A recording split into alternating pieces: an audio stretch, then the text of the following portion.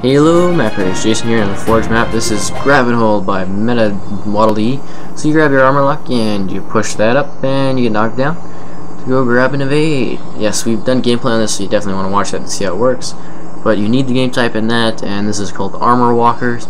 Basically you go down there and score points using the vehicles on the far end where you spawn. And these guys, the armor lock kind of manipulates it so you can evade and such with armor lock on and knock people over. You can go to the mongooses to teleport back and grab another vehicle to try to get across, and you can just try to score points over and over again. You hit these barriers, you just teleport forward, so that's totally fine there. And it's a cool little bridge map, and I gave the map a 9.4. Comment, tell us your thoughts, and of course send us in your maps.